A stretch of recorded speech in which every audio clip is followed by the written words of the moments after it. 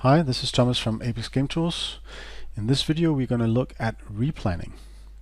Now I'm going to go into what replanning is in just a second. I'll just tell you about the scene here. We have a basic scene with a ground, a wall section and a unit in the corner. So to explain what replanning is, I'll just show an example. So I have my unit in the corner down here and I want him to move to the opposite corner up here. So I'll set him on his way, and while he's moving I'm going to block off the access way here, and then right now unit can't move this way, and as you can see he realized that after some time, and then he moves, he gets a new path and moves towards the goal. So that's replanning, recognizing that something changed since it got its path, and then reacting to that by getting a new path to reach the goal. So let's look at the different options. So the default option is called dynamic mode. To find it, you will find the steer for path component, go to replan mode, the second to last property, and as you can see it says dynamic there. That's what we just saw, and I'll explain that last. So let's look at the others first. So the first we'll look at is no replanning. Pretty much says itself what it does. It simply does nothing. It will not recognize changes made in the scene. So you would be responsible for doing that for the unit if you choose this option. Just see that in action.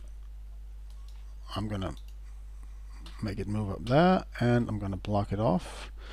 And it will just continue, and it will bump into the crates in a second because it doesn't know that it has been blocked. There we go.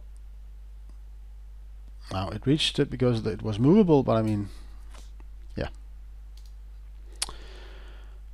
Okay, so the next option is called add interval. Now add interval also is pretty self-explanatory.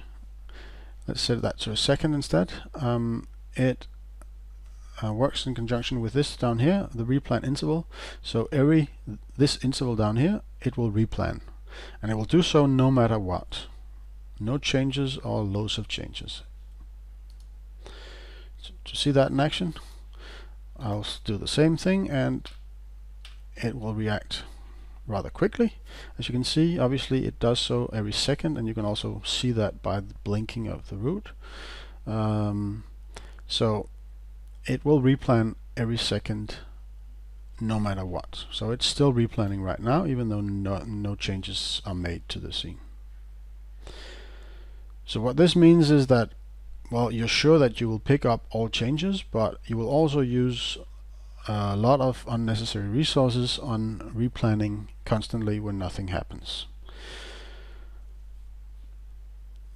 So that leads us to the dynamic mode, which is the recommended mode. Now this also works in conjunction with this interval, but just in a different way. Dynamic mode means that the unit will only replan when it needs to replan. That means when something has happened in the area where it is that will have affected the path that it is moving along. Now the interval down here controls how often this will take place. So if I make a lot of changes within a very short time, it will only do one replan every half a second. Right, so to see this we will have to go and look at the grid as well, because this is what controls the dynamic replanning. If you've seen the other grid tutorials, you know that we've skipped a few properties on the grid. So these three properties called subsection are the three that we have still to cover. Now a subsection is simply a subdivision of the grid into some amount of sections. The default is 2 sections along the x-axis and 2 along the z-axis for a total of 4 subsections with a cell overlap of 2. Now to see that, we have the visualizer down here that has the option of drawing these subsections. It is not the best visualization, but as you can see, we now have some blue lines, and they indicate where these subsections are. So this, following this line and this line here, that is one subsection in the top left corner. Then we have one here in the bottom left corner, and we have one here, and we have one here. And as you can see, they overlap each other by 2 cells.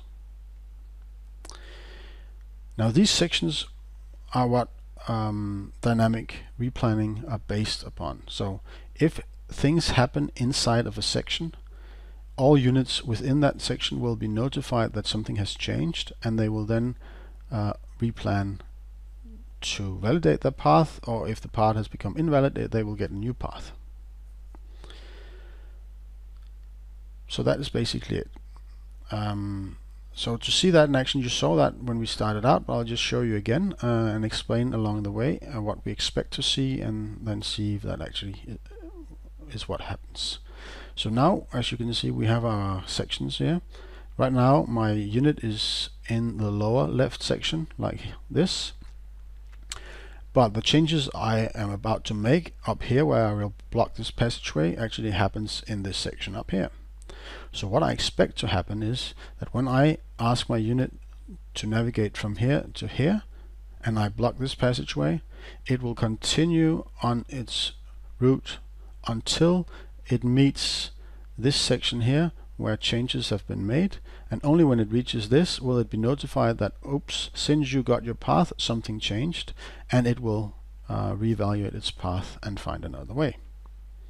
So let's see if that is what happens. So I'm just going to block this off, and as you can see, it moves along, and now it will replan,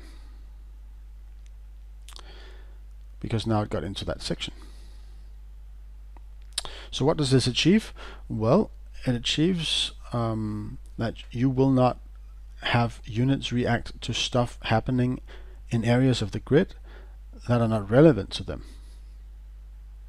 So when my unit moves around up here, it doesn't need to know what happens down here, and it won't.